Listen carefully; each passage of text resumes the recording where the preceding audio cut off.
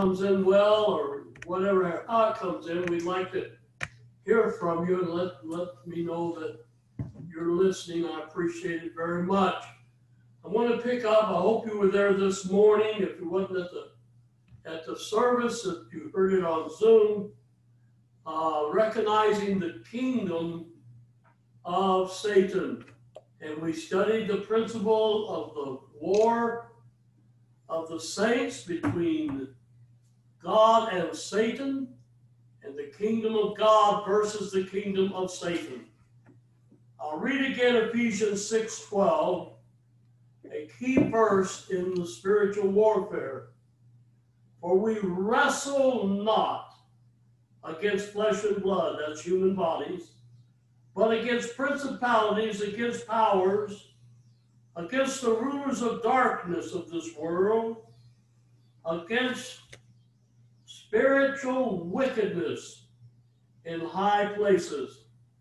We didn't finish that this morning, so we're going to just jump in there. We see where their battle is with rulers of darkness, with rulers of evil.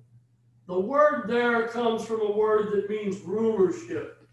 It's talking about the rulership of the devil and his demons. And actually in the Greek, it says Lord of the world, Lord of the world. Rulers, speaking of relationships.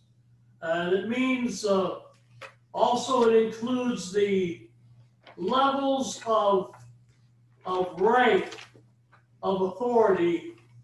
And Satan has a chain of command. He has a different levels of authority. He has chiefs and sub-chiefs. And these demonic forces operate in different areas of authority. And sub-rulers have sub-areas of authority. And Satan works through this structure.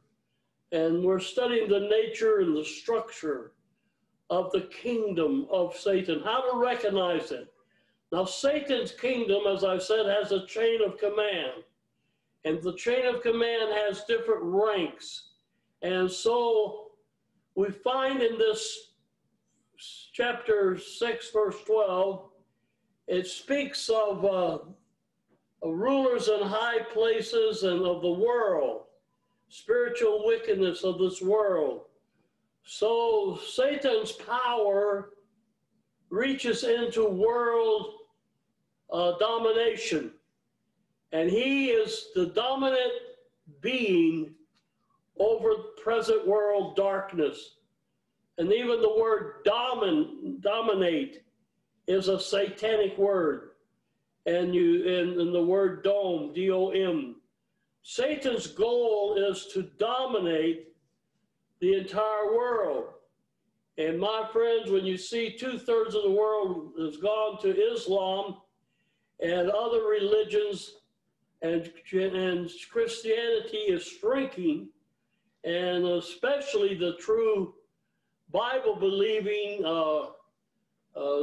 conservative believers, then it appears that Satan is very close to his one world government and his one world church, which will arrive during the book of Revelation and the Great Tribulation. So the nearer we are to that, the nearer we are to Satan having world domination, which he's always strived to have since the very beginning with his first temptation of Eve and on down. So Satan seems to have just about everything under his rim of authority, except for a very small remnant of Bible-believing, conservative-minded Christians that Jesus is Lord, the Bible is his authority for our life. And I have to include also Judaism, which Judaism follows the God Jehovah and follows the Old Testament. And so now there's a lot of liberal Jews, there's moderate Jews, and then there's Orthodox conservative Jews.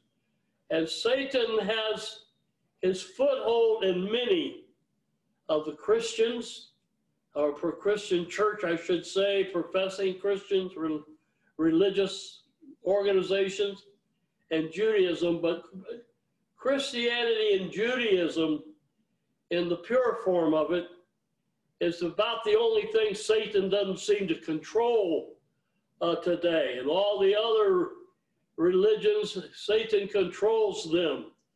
And he's very comfortable in religion, and he thrives in it. And also governments. And this includes the communist and socialist nations that are, of course, under Satan and anti-God. So we see that God's kingdom, in comparison and contrast to the devil, God's kingdom is a kingdom of light. And Satan, as this verse tells us, Satan's kingdom is a kingdom of darkness. Now, most people today, the majority, are following Satan.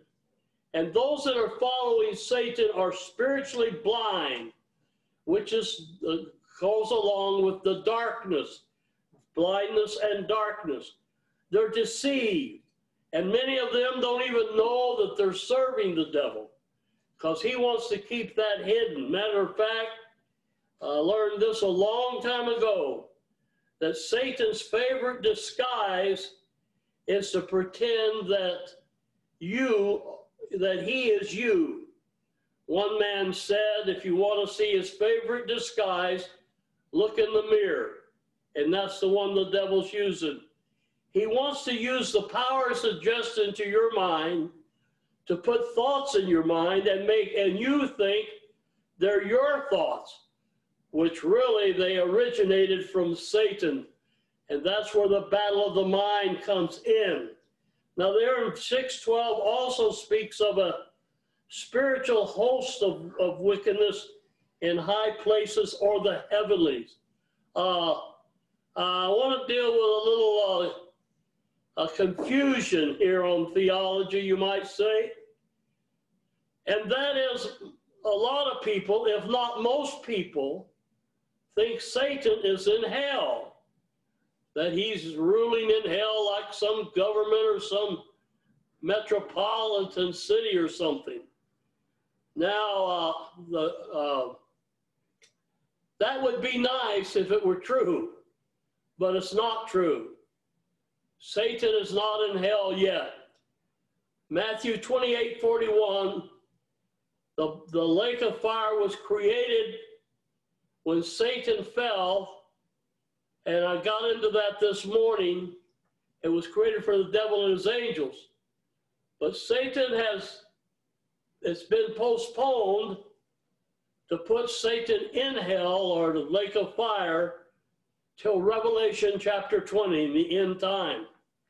So Satan, as I may go over it again just quickly, the Bible tells us in Revelation 20, verse 3, that Satan is going to be put in the bottomless pit following the tribulation, 7-year tribulation, at the beginning of the reign of Christ's millennial 1,000-year reign in Jerusalem and throughout the world. Satan will be held in the bottomless pit during the 1,000 years of Christ ruling on earth. Then the Bible says in chapter 20, verse 3, that he will be loose for a short while. And the beast and the false prophet, they've already been put into the lake of fire alive, the Bible said. Revelation 19:20. So that proceeds, that happens about the same time Satan's put in the bottomless pit. And they're actually the first to go into the lake of fire that has been created since the fall of Satan. Now, next, after that, the Bible says that the devil, death, and hell, the Greek word there is Hades, are cast into the lake of fire, where the beast and the prophet are, to be tormented day and night forever and ever. And that will be the finality of Satan, as far he will be then in the eternal penitentiary of the lake of fire that was created for him in the beginning.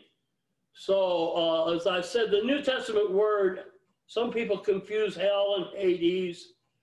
Hades is just the Greek word for hell. The Old Testament word for hell is Sheol. And both hell is separate from the lake of fire. They're two different places. And that's why it says hell, death and hell are cast into the lake of fire.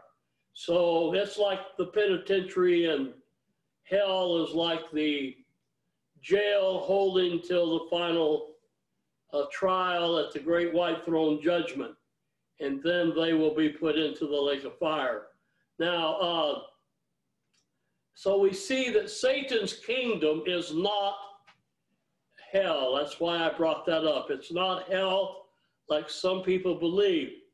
Well, how did the kingdom of Satan come into being? Please take your Bibles. You'll need to look at these verses carefully with me.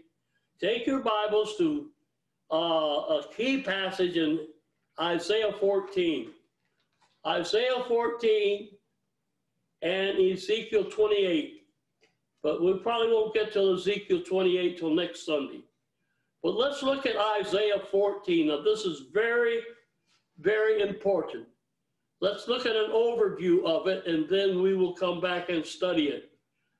How art thou fallen from heaven, O Lucifer, son of the morning? That's what his name means. How art thou come down to the ground, which thou didst weaken the nations? For thou hast, excuse me about my eyes are blurry tonight. For thou hast said, and in thine heart, I will ascend, thou hast said in thine heart, there we go, right? That's right. Thou hast said in thine heart, I will ascend unto heaven. I'll exalt my throne above the stars of God. I will sit also upon the mount of the congregation on the sides of the north. I will ascend above the heights of the clouds. I will be alike or equal to the Most High. So we see here the word Lucifer in Hebrew means light bearer, means brightness, or the morning star. Now he was the archangel. I believe there was three, Michael, Gabriel, and Lucifer. And Gabriel is the messenger angel, and Michael is the war angel, and Satan was the praise and worship angel, and he was above all others. So he was an archangel. He was second in rank only to God himself. And of course, the word arch means over. An archbishop means a bishop that's over other bishops. So the word arch means that he was a ruling angel. He was over. He's a ruling angel. And he was so he was so glorious and beautiful, and it filled him with pride. Now he decided that he didn't want to lead heaven to worship and glorify God, but he wanted to be God himself. So he devised a plan to try to replace God or to be equal with God. He coveted the glory and the praise of being God. And so he became filled with himself. He became filled with foolish pride. And as a result, Lucifer rebelled. He fell from the glory of God and became Satan, or the devil. Don't misunderstand, because God did not create the devil. He did not create Satan. He created Lucifer, and Lucifer became Satan. He became the devil. Originally, Lucifer was without sin in the beginning, but then he rebelled against God, and the glory departed. So he tried to make himself equal with God, like so many today are preaching equality, but in the wrong way. And they want to be really above everybody else. And that's the way the devil meant it. He wanted to be equal with God by meaning equal that he had the authority of God and he could rule as God. So when he came down to earth and tempted the first human beings, he first came to Eve, and he tempted her with the same desire. You disobey God, and you'll be like God or equal with God, and you won't be under your husband anymore. And so that she fell into that snare, and she followed the very same pattern of Satan's fall. That's interesting how Satan will use his steps of fall and failure to get you to fail and you to fall from God. Now, Lucifer wants to replace and defeat Jesus more than anything else. Overall, the Mormons teach that Jesus and Lucifer were brothers. That's not true at all. Jesus is the only begotten Son of God. Lucifer is a created angel. Stay with the Bible, not anything else. Don't follow the Book of Mormon or the Jehovah's Witnesses book. Follow the Bible, the Word of God. It's truth. And man, the devil's tried to rewrite the Bible. He's tried to, all these modern perversions that change just enough to deceive you and to get you away from God. It really attacks the deity of God, the virgin birth, and pure and more and the holy living. So anyway, but Satan tried to make himself equal with God, that he overall wants to defeat Jesus because he covets the glory and the power and the praise that belongs rightfully only to the Son of God, Jesus Christ, our Lord. Now, so we'll repeat what we said this morning. There's two kingdoms, and they're ever at war. Now, Lucifer, because he is a created being, it's not possible for him to be equal with God, who is uncreated. But that doesn't keep him from trying, and he will try. And though he's been defeated so many times in the last 6,000 years, he never gives up. And he won't give up until Revelation 20, when he's put into the lake of fire. So Satan, the closer the end gets, the worse he will get, the more desperate he will get, and because he knows what the Bible says, and he wants to do everything he can. If he can't stop it altogether, he wants to delay it. And so that's why he wants a carnal, backslid, worldly church, because it will cause maybe a delay of God rapturing the church. I don't know. That's a possibility. But Lucifer, in his arrogant pride, he rebelled. He exalted himself, and as a result, God cast him down, and he fell from the third heaven. Now, Jesus, in total opposite to that, he totally humbled himself. He took the form of a servant. He gave himself as a total sacrifice to save our souls. And then God said he exalted him and given him a name that's above every name. And he gave him all authority in heaven and in earth. Now let's go back to Isaiah 14. In verse 12, how art thou fallen from heaven, O Lucifer, son of the morning? And how art thou cut down to the ground, which did weaken the nation? So look at verse 13. 13, we find the devil's motivation. In verse 13, he said, I will 5 times. And here is the creature set against the will of the Creator. And this is where the kingdom of Satan began and came from. The key word in the beginning of the kingdom of Satan and continuing of the kingdom of Satan is the word rebellion. Satan rebelled. And Satan, as a result, will do everything in his utmost to get you to rebel against God and God's ordained authority, whether it be in the home, the church, employment, or government, wherever there's a structure of God ordained authority. Satan is going to try to get you to take your will and go against their will. Children against parents, wives against husbands, and so forth. Rebellion puts you under Satan's dominion, and that's called witchcraft. Rebellion is as the sin of witchcraft. In other words, it puts you under the dominion and the authority and the rule of the devil, whether you realize it or not. Submit to God. Get under his authority and his will, and resist the devil, and he'll flee from you. But opposite, if you rebel against God, you're submitting to the devil, and he will rule over you. So every area of our life is affected by this war between the kingdom of God and the kingdom of Satan. And we need to realize that.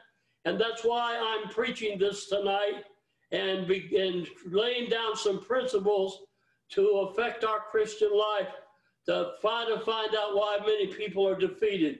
So we'll either defeat the devil or the devil's going to defeat us. Now look there again in Isaiah 14:13. And notice what it says. You have said in your heart. Do you know God knows everything you say in your heart? Everything you think in your heart, you desire in your heart. God knows your heart. Well, he knew the devil's heart. And he said, you have said in your heart. And what did the devil say? He said, number one, I will ascend. Well, notice the exaltation of himself, always going up. I will ascend into heaven. I will exalt my throne above the stars of God. I will sit also upon the mount of the congregation in the sides of the north. I will ascend above the heights of the clouds. I will be like the Most High God. See, the word like means equal to God. And so like the word Most High means referring to Almighty God. So I want to be equal, he said, and I will be equal to Almighty God. Notice Satan in his fall, he was trying to always go upward, always go higher, always go above, and be equal with God. He was so beautiful, so glorious, so gorgeous, so full of wisdom and pride that he actually believed he could be God himself. And he probably used that same self-deceit on the angels to flatter them. Oh, if I was God, I would treat you better. If I was God, I'd recognize you. If I was God, I would, and he would flatter them and seduce them into thinking they would be better off following Lucifer than following the true God of heaven. So he managed to persuade and influence 1/3 of the angels to follow him in rebellion against God. Look at him, he had a tremendous, attractive and powerful personality. He had great charm. He had overwhelming beauty and attractiveness. He had a tremendous intellect, second to only to God. He was, as a result of all these qualities, he was a supreme negotiator and persuader of these angels. Now, another thing that made it easier for him to get this following, they'd already been used to following him in worship. because Satan, or Lucifer, was the praise and worship director of heaven. So they was already used to him being over them. They were used to him telling them what to do and how to worship God and leading them in worship. So that made it that much easier for them to follow him. Now, by the way, when we see all the power and attributes that Satan had, we realize no mortal person on earth, no human flesh and blood being, as any match for Satan. And the only way we can be victorious over him is through total submission and dependence on Jesus. And if we are, we can be more than a conqueror through him. And then we submit to God, resist the devil, and he will flee from you. I find it interesting that Satan started his kingdom in heaven. It all started in heaven. Think of that. Now, Lucifer undermined the loyalty to God among a third of heaven. He's out to get you to be disloyal, to quit, to give up, to turn against God, to be dissatisfied, to find fault with God. But you know, the consequences always will outweigh any benefits or pleasure you might think you'll get if you quit serving God. Well, as a result, what did God do? We see that there in verse 15. Yea, thou shalt be brought down to hell, to the sides of Sheol, the pit, to the pit.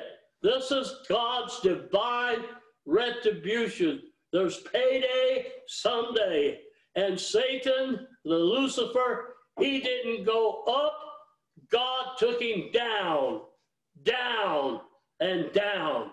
So the sower of discord, the rebel, was brought down. Lucifer became Satan, and he was kicked out of the third heaven. And so where did he go? And where is his kingdom right now? And next Sunday, Lord willing, I'll give you some of the most interesting information on this subject you could possibly realize. So where did his kingdom come from? And we'll look in Ezekiel chapter 28, and that speaks of the prince of Tyre in one portion, and then the king of Tyre in another. One was a man, one was not a man, and we're going to get into that and see how Satan used these identities to deceive the world. Our Father God, we pray now, Lord, that you'll take this message, enlighten us, inform us, equip us, Lord, to take on the whole armor of God, to withstand the wiles of the devil, to be faithful to our calling to thee, to put, Lord, our battle in array, and Lord, to not let the devil sow seeds of discord in our mind between us and thee, and between us and the church and our brothers and sisters in Christ. And Lord, he's a sower of discord. He sows rebellion against authority in the hearts of wives, the hearts of children, the hearts of employees, and the heart of citizens for the wrong reason, like we're seeing in the streets of America. We know that Satan is the author of rebellion, and rebellion is under the domain of witchcraft, and Satan's behind all witchcraft, and people are practicing witchcraft when they rebel against thee, when they rebel against authority. And I pray today that if we have anyone listening today that have rebellion in their heart, oh God, they maybe want to be equal with their authority. They want to go against their God-ordained authority. I pray, Lord, they'd be wise and ask your forgiveness to take that away out of them and give them a humble heart, a humble, submitted spirit, and submit their will to your will and follow the example of Jesus and to walk in his steps. Oh God, we pray. We'll never have revival without humility. We'll never have revival without repentance, oh Lord. Oh God, work on our hearts and bring us to repentance. Bring us, humble our heart We turn from our wicked ways. Stop wanting to be our own boss. Stop wanting to argue with you and strive with you and think that we could do it better if we was in charge. Lord, the best we can do without you is fail and turn into a disaster. Help us to humble ourselves. Oh, Lord, lift us out of the miry clay and the horrible pit as you did David, and set our feet on the rock of ages, a solid ground. And Lord, let we go and serve you, dear Lord Jesus, for your honor, praise, and glory. We ask these things in your wonderful, blessed, mighty name. And amen and amen.